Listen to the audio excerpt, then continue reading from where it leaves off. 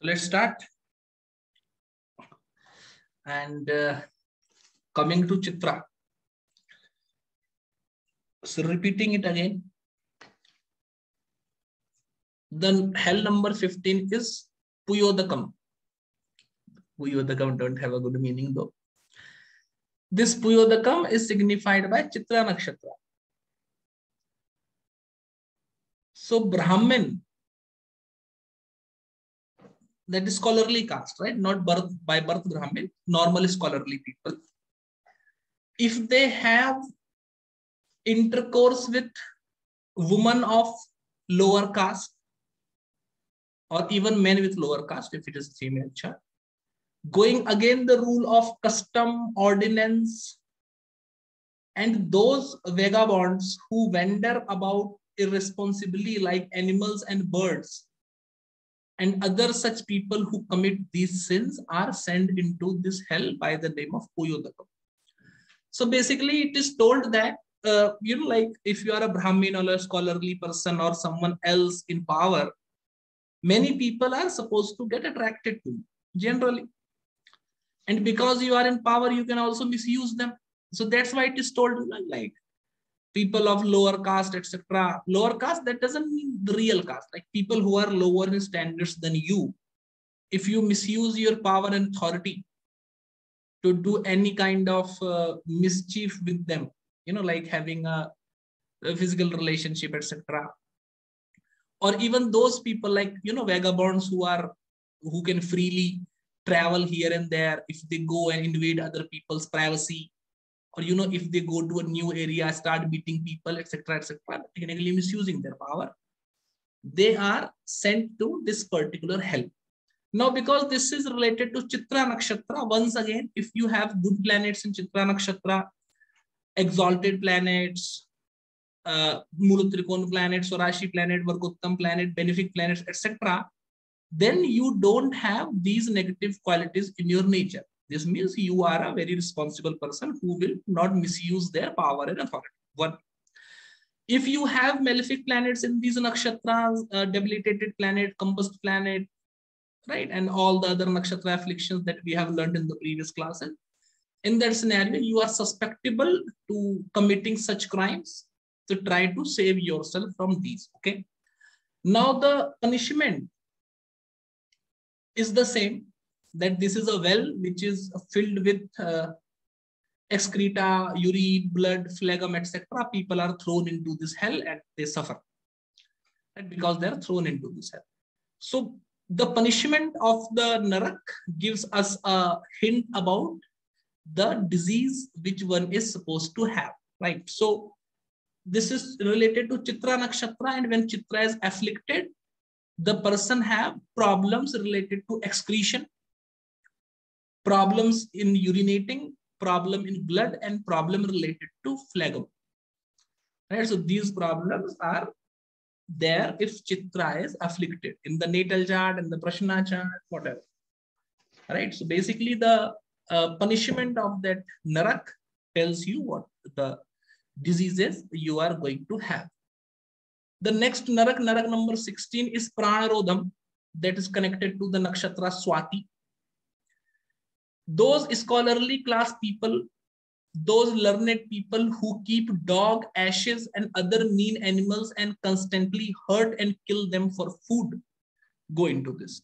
So basically keeping a dog, see, according to Indian thought, it is a sin.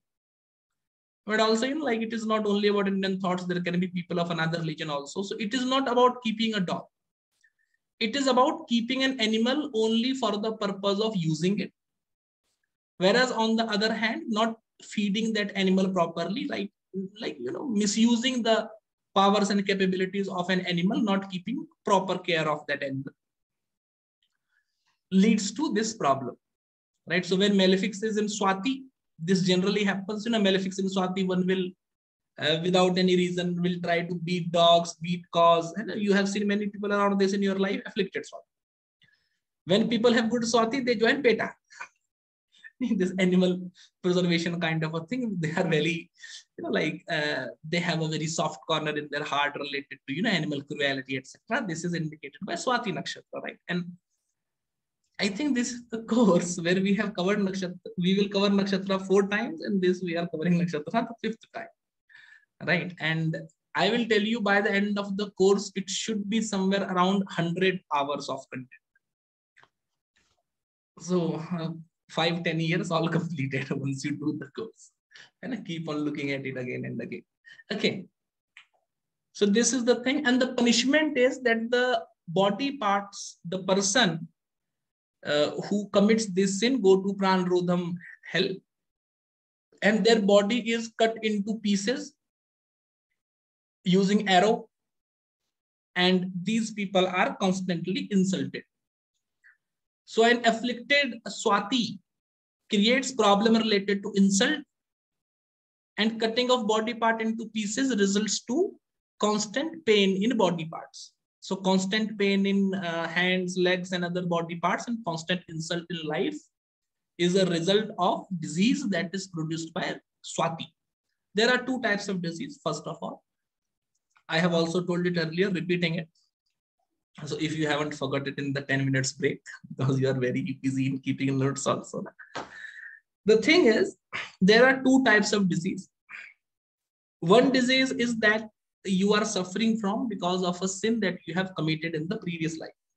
So if Swati is afflicted, you are going to suffer from bodily pain and insult. And you are suffering because of a past life sin that you have committed. And the sin is insulting, misusing, torturing the animals. Such diseases are very difficult to cure, very difficult to remedy, because it comes from the past life deeds. And in such diseases, more than doctors, astrological and spiritual remedies work. Will they work or not is also not a guarantee, because it is a past life sin that you have committed. If the person have another disease which is not indicated by nakshatra but indicated by the planetary combinations, nakshatra related disease happen at any point of time and go for infinite period of time. Generally, once person get affected by these diseases and remain affected for a lifetime. Other combinations which leads to disease are diseases which comes in dasha antardasha, can be easily medicated because they are not arising out of past life karmas, right? This is pretty clear, no confusion about this part. Good. The next is Vishashanam, related to Vishakha Nakshatra.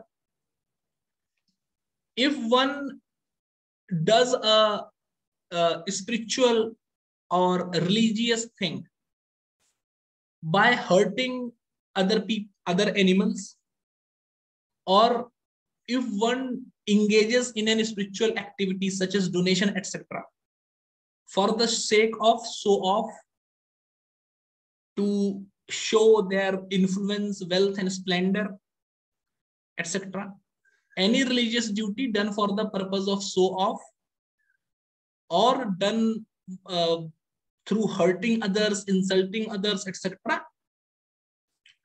creates this, leads one to the hell named Vishashanam. Right? And because it is related to Vishakha Nakshatra, once again, if there are good planets in Vishakha Nakshatra, if Vishakha is good, then you don't do anything for show off. And if there are malefic planets in Vishakha Nakshatra, these people generally do things for show off, etc., etc. And the thing is, these people are people who go to Vishashanam, or rather souls who go to Vishashanam hell, are constantly flogged with Yama's servant. Right? So constant flogging is the disease that is produced by Vishakha. Now, constant flogging is, like there are few things which don't belong to you, but you are subjected to do that. It is like uncalled off responsibility which you cannot ward off. Those things which you have to go for sure, and you cannot escape, like responsibility of a person coming over your head because of a situation which is unavoidable. Right? So this problem is indicated by the word flogging with Yama's servant. Next is Lal Bhaksham. This is related to Anuradha Nakshatra. It indicates this is a sin which is incurred by those lustful people who make their spouse swallow their bodily fluids such as semen. So basically indicating an unnatural conjugal desires and performance of unnatural conjugal activities. This is indicated by Anuradha Nakshatra. And the punishment is also the same. The soul who commits this is thrown into a sea of bodily fluids and they are forced to drink and eat, etc. Right? So the problem coming from Anuradha Nakshatra is sexual issues, specifically because it is a problem related to semen. It also translates into the lack of producing a progeny, etc. The next hell, that is Sarmeyashanam, that is connected to Jeshtha. Those who do unsocial acts such as poisoning people, mass slaughter, ruining the country, etc., go to this hell. So Jeshtha indicate mass murder, mass slaughtering, poisoning, etc. Right? And what is the punishment for this hell? Yeah. What is the punishment for this hell? Right? And just a second.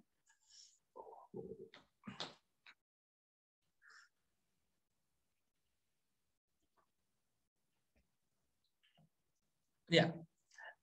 What is the punishment for this hell? The punishment for this hell is only the dog flesh is available for food. There are around 700 dogs in this hell, and they are wild dogs, so they look like leopards, and they attack these sinners who commit these sins, right?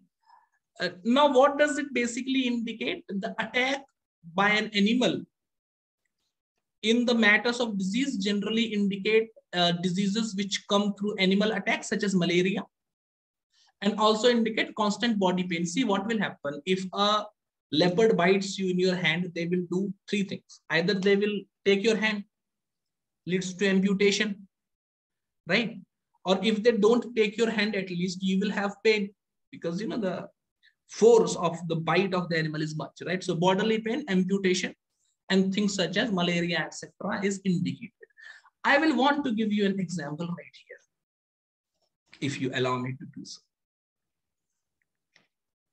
This is related to the horoscope of Ted Bundy. He's a great criminal, right? So the time I read mass slaughter such people, Ted Bundy, Ed Kemper, I forgot the name of the third person. I have his horoscope also. This is Jeffrey Dahmer. So if you see the horoscope of Ted Bundy, we are talking of Sarmeyashanam, we are specifically talking of Jeshtha Nakshatra, right? I told you this is related to Jeshtha Nakshatra. If you look at the horoscope, Ketu, Moon, and Mars are situated in Jeshtha Nakshatra. Now, these planets are malefic planets. Mars is a weak planet. Weak planets are malefic planets. Right? Mars is also by nature malefic, and we have already learned that any nakshatra that is having a malefic into that nakshatra turns into malefic. So Mars is a malefic planet. It is also weak by losing his directional strength, Digbalheen. It goes to Jeshtha Nakshatra, afflicts the Jeshtha Nakshatra. Jeshtha is further afflicted by the placement of Ketu into it. Right? Ketu is another malefic. And there is a moon in Jeshtha Nakshatra also. And this moon is also malefic because it is conjoined with sun. Right? Moon is only benefic when it is 3 houses away from sun either side. Right? So it is a moon with sun malefic, Mars malefic, Ketu malefic. 3 malefic planets afflict Jeshtha Nakshatra, making Jeshtha afflicted, giving the result related to Sarmeyashanam Nakshatra, which leads to mass slaughter, mass food poisoning, ruining the fate of the country, etc. Right? Is this example very clear? Very clear, na? It should be very, very clear. Okay. So indicated. There, if you know of other people who have done this, ruining of the country, such as Osama bin Laden, etc., you can also check it in their horoscopes. If I have to,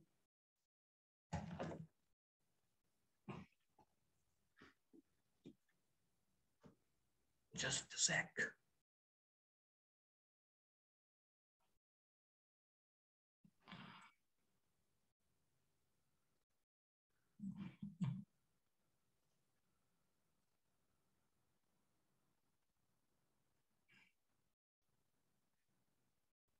Yeah.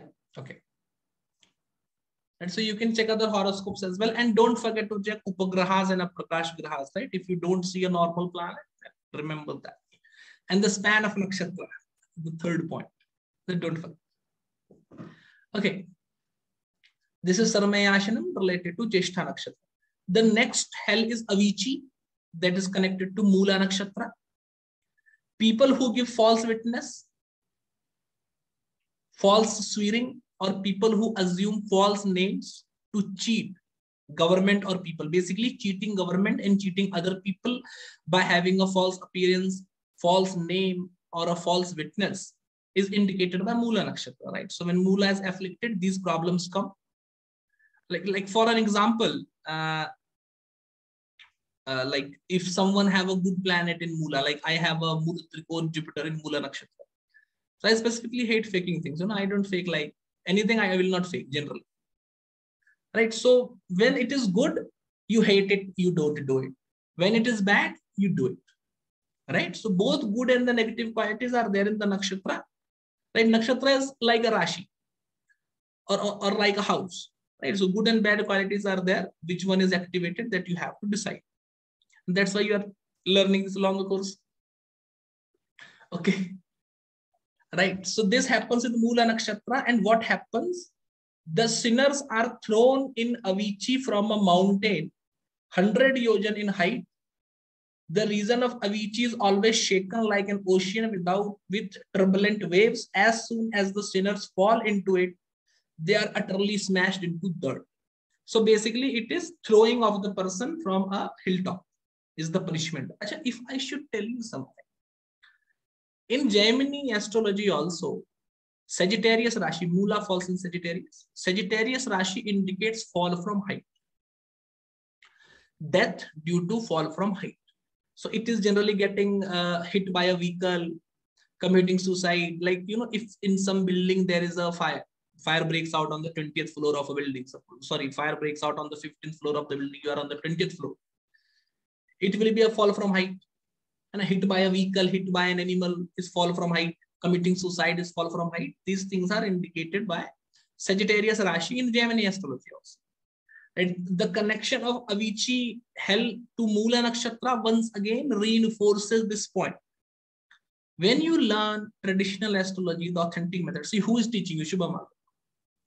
So things are not going to be contradictory, it is pretty simple, right? So this is the point. And so the disease that it indicates, fall from height, is basically you go to the top of your profession, do a mistake or don't do a mistake, get falsely accused and have to lose that thing. Point one. Another thing is, if you fall from a height, what will happen? Your bones will break. There will be internal bleeding. So problem related to weakness of bones, lack of calcium, iron, internal bleeding, these issues are created by Mula Nakshatra. Right? So if you want to know what a problem this will create, just imagine if this happens, what will happen.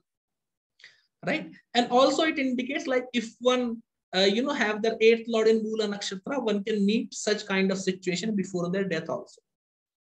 The situation will be troublesome, problematic, or easy.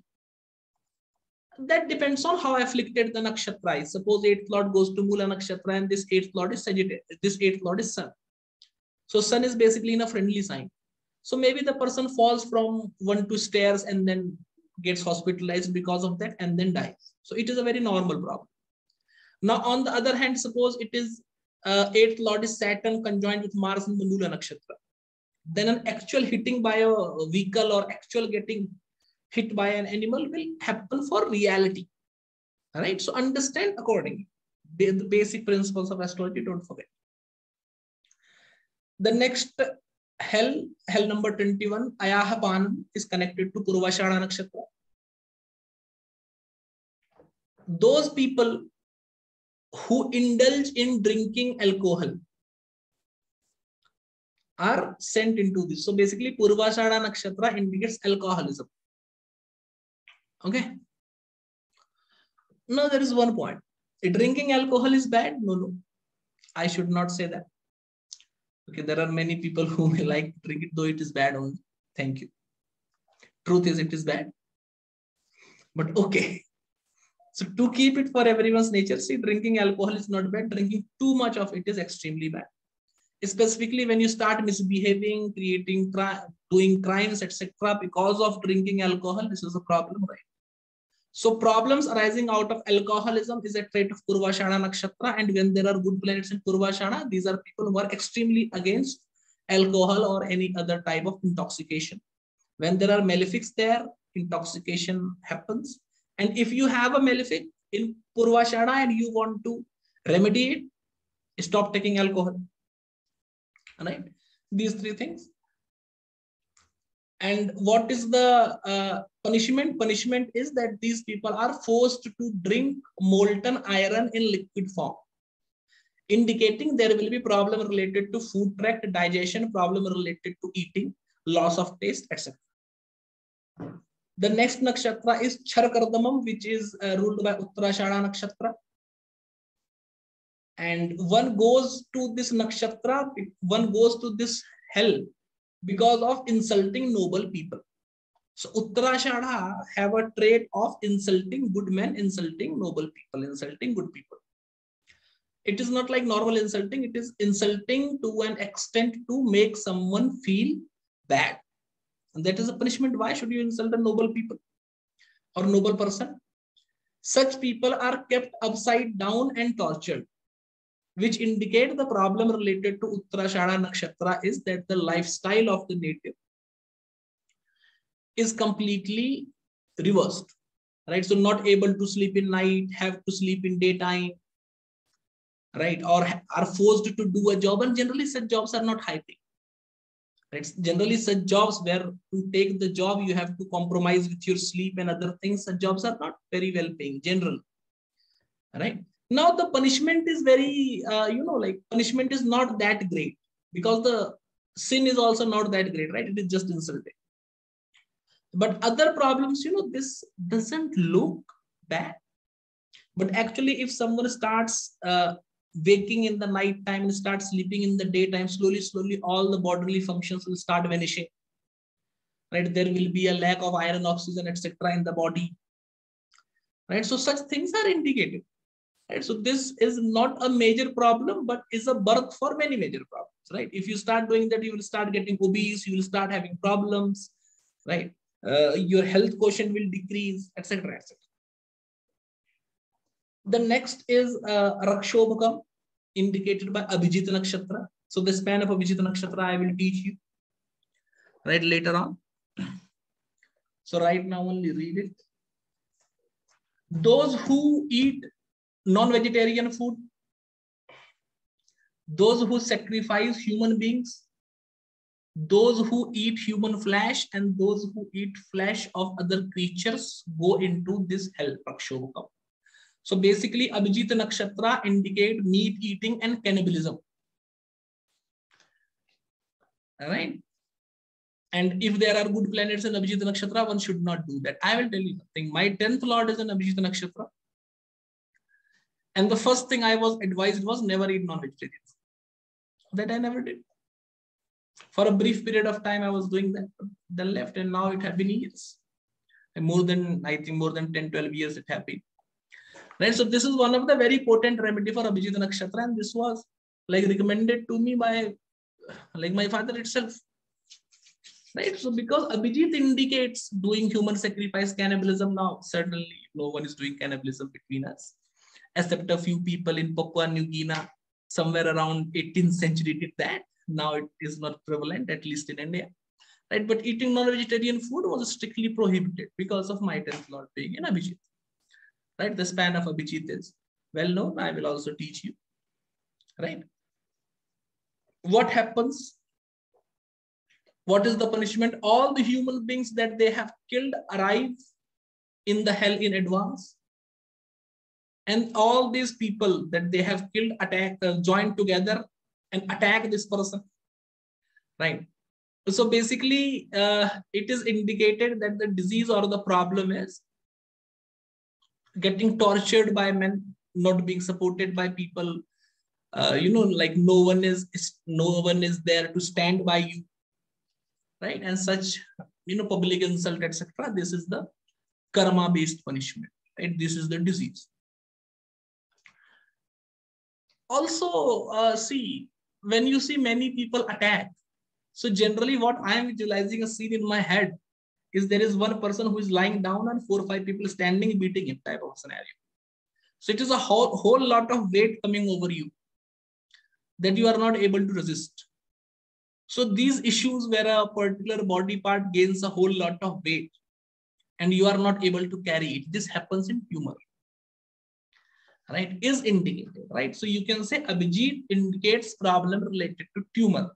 And in Gemini, I to teach Capricorn gives every type of problem from cancer to tumor to XYZ, and Abhijit falls in Capricorn. The next hell is Sulprotam, indicated by Shravan Nakshatra. Those who take life of others who have done no harm to them, right? Those who kill those animals or beat those people who are not guilty, who haven't caused any harm to them. Those who deceive people, those who do treachery with weapon, those who try to धमकाने को क्या कहते हैं? Those who try to instill fear by use of weapons and their power, etc. And those who kill, punish, disturb those people who haven't done any bad to the native is indicated by Shravana Nakshatra. Right? If it is good, you don't do such things. And if there are bad plans into it, you do this. See, I have Mercury in Shravan. कभी धमकाया आप लोगों को? कभी नहीं धमकाया. कभी नहीं धमकाता मैं किसी को. Okay. These people, as a punishment, are fixed on top of a trident, that is Trishul. They spend their whole term in that position only suffering hunger and suffering from the tortures given by the servants of Yama. So basically, Shravan creates indigestion, hunger, loss of weight related issues. The next hell is Dandasukam, connected to the nakshatra Dhanishta. People who prosecute fellow creatures like venomous serpents, etc. Those people who kill insects unnecessarily. See, if a mosquito bites you, you are certainly supposed to kill the mosquito. That is very common. But if a snake is going on the road and you are like, just kill this animal. And if you have this type of instinct, it is a problem that is indicated by Dhanishta Nakshatra, uselessly punishing an animal who have done no harm to you. That animal can be another human being also, right? If it is more afflicted. As a punishment for this, person is left into a hell where there are many wild boars and many serpents, and they eat this person. Basically indicating that, first of all, when a serpent eats you, see, serpent is not like a lion who will jump over you and eat you, right? So it slowly tangles over your body and then tries to eat you, right? So this person lived in a confined condition with a limited level of resources, problem number one. Another thing is attack by resources. I have told you bodily pain, etc. Bodily pain, amputation. So that is there. Some people unnecessarily have head pain, back pain, chest pain, etc., here and there. Right. So that is what is indicated. Next comes the Sadvisha Nakshatra, which is connected to the hell known as Vatarodham. Those who prosecute creatures living on mountain peaks, dense forest, hollows, and trunk of trees, right? So basically people who disturb animals living on the top of mountain, living in forest, and living in the trunk of trees, basically disturbing monkeys, ants, etc. These animals, right, is indicated by Sadvisha Nakshatra. And as a punishment, these sinners are thrown into these places at the top of a hill or in the forest or under the trunk of a tree, and further tortured with fire, smoke, poison, and other weapons, right? Indicating that Satvisha indicates problem related to poisoning, problem related to fire. Fire related problems also indicate bile related problem, right? Bile, pimple, congestion, hemorrhage, etc. And problem related to smoke, so breathing related issues are also indicated by Sadvisha. Next hell is Pariyavartanakam, which is related to Purva Bhadrapada Nakshatra. One who denies food to a servant the one who denies food to a needy person, one who denies food to someone who asks them food goes to this hell. Right? So if you are capable of giving food and someone comes and asks you for food, you should give them, share with them. If you don't do that, don't share your food. And here food will also mean resources and blessings, right? So if you're a rich person and someone comes to you, ask for help, you should certainly help them. Otherwise, you incur a sin, right? The world have given you money. Now you should give money back. Even if you don't do philanthropy, at least don't diss out those people who ask help openly, right? Because asking help needs a lot of guts. And if you don't do that, you go into this Paryavartanakam hell, where the eyes of the person are put out by piercing the beaks of cruel birds like crow, eagle, etc. Right? So Purva Bhadrapada Nakshatra indicates eye-related troubles, vision, sight-related troubles. And whenever Andmandakana Sulochana, we have understood it, right? Whenever we say sight of eye, it also affects the decision-taking capabilities of the person, foresight-related capabilities of the person. So generally, Purva Bhadrapada also creates problem like, I invested in this business thinking that it will be profitable, but sir, it was not as I expected, and now I am suffering loss. So this is also a lack of foresight that is indicated by eye-related issues, right? Should be understood accordingly. See, my main purpose is to create an understanding into your minds. Then you will become astrologer. And if I make you write the shlokas and just practice it, you will become a parrot.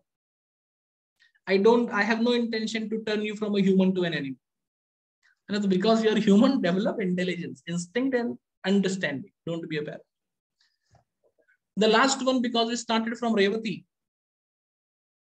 the last one is Uttara Bhadrapada, which indicates the hell Sachimukham. Proud and miserly people who refuse to spend money, who do not repay the money they have borrowed, go into this hell. So Uttara Bhadrapada indicate paise ka gabal, not repaying the money that you have taken loan for, right? And not spending money on things which is necessary. Even if you have money, suppose someone in your family is ill, you can spend money, but you refuse to do that because you want to save that money and the person dies. You were the one who can help her, him, whatever. These problems are indicated by Uttara Bhadrapada. And when Uttara Bhadrapada have good planets, you are very generous, you help everyone. Right? And if there are bad planets into it, you want to remedy, generous. Right? And as a punishment, their bodies are continuously pricked and pierced with needles. So as a disease, it gives you bodily pain, pricking pain. And when we say prick and pierce, it also indicates boils, pimples, blackheads, etc., etc. Coming of blood out of the skin, etc., etc. Understood.